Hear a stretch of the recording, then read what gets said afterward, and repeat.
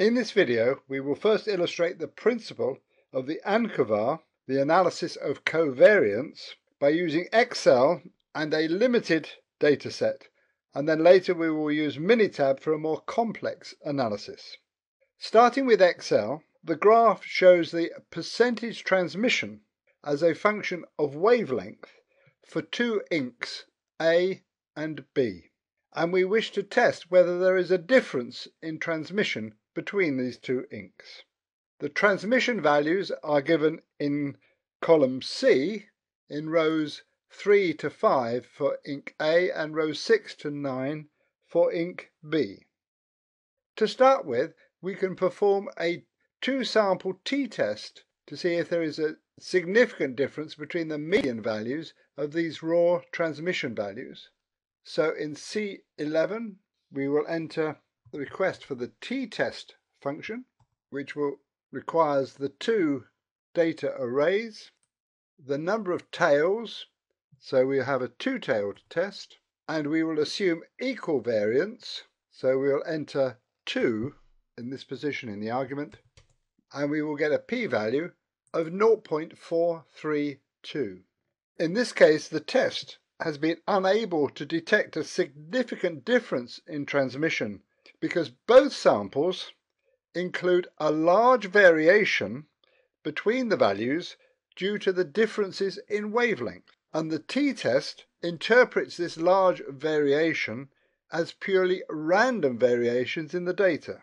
And in this test, the difference in transmission values between the inks is too small to be detected when compared to this covariate variation due to the wavelength.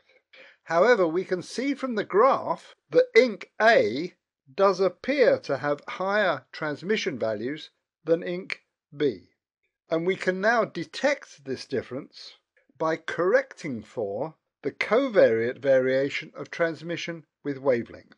First of all, we derive the best fit straight line through this data, and in this simple example we will include all the data values together.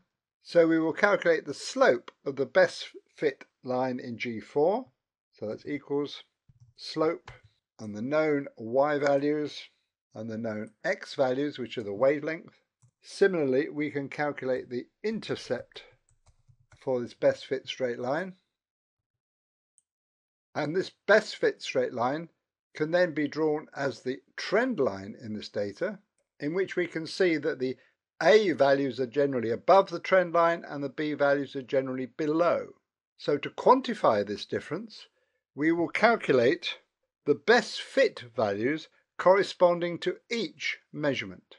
And to do this, we will use the equation of the straight line.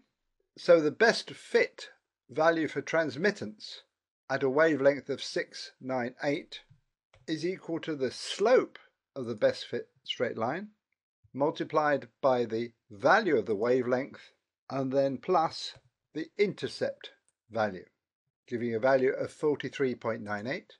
We will copy this equation to the other cells, but to do that we must lock the row values of the slope and the intercept by putting dollar signs in front.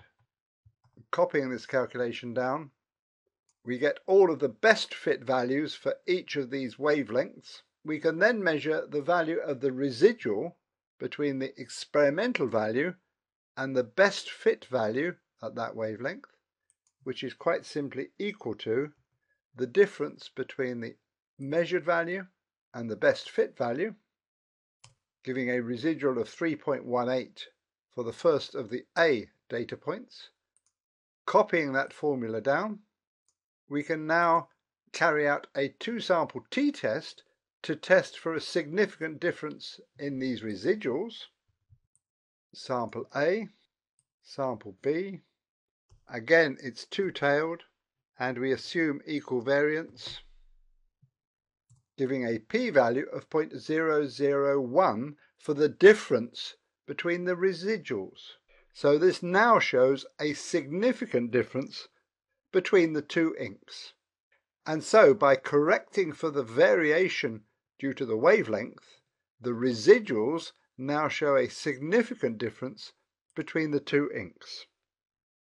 We can now use Minitab to perform a similar Ancova analysis for the difference between three inks. This data shows the percentage transmission recorded for three different inks, A, B and C, using a spectrophotometer at different wavelengths. The aim of the analysis is to see if there is a significant difference in transmission between the three inks A, B and C, but because the transmission for all inks varies approximately linearly with wavelength, then the wavelength is a covariate in this particular analysis. So to perform the Ancova analysis, we go to Stat, ANOVA, General Linear Model, and we must fit the general linear model. The response is indeed the transmission. The factor is the ink, and the covariate, in this case, is the wavelength. And we run the analysis, and the result appears in the session window, where we see the standard analysis of variance table, giving us p-values for both the ink factor and the wavelength covariate of values of less than 0.0005, which tells us that the transmission was dependent on the wavelength, which we already knew as a covariate, but that also there was a significant difference between at least two of the three inks. We can see further information within this data in that we can see that it has plotted the regression equations for each of the three inks. And we see that in these three equations, the percentage transmission varies with wavelength with the same slope in all three cases, but with a different constant value. So there appears to be different constants in these equations for the three inks, but we must perform a comparisons test to see which of these differences might be significant. So we go to Stat, ANOVA, General Linear Model, and we see that we can now perform a comparisons test. The response is the percent transmission, and under types of comparison we could either do comparisons between all possible pairs, or we could compare each of them with a control. But we have no specific control in this problem, so we will stick with the default pairwise comparison between all possible pairs of inks. We will stick with the Tukey test, and we must just confirm that we wish to compare the different inks. So we will click on the ink factor, and we wish to compare levels for this item, and we can see that a C has appeared next to ink.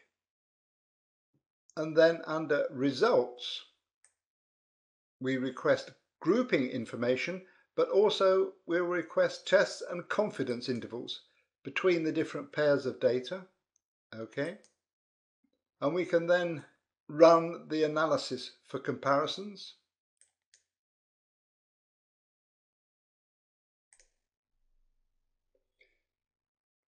Each of these intervals here represents the confidence interval of the value of the difference between different pairs of inks.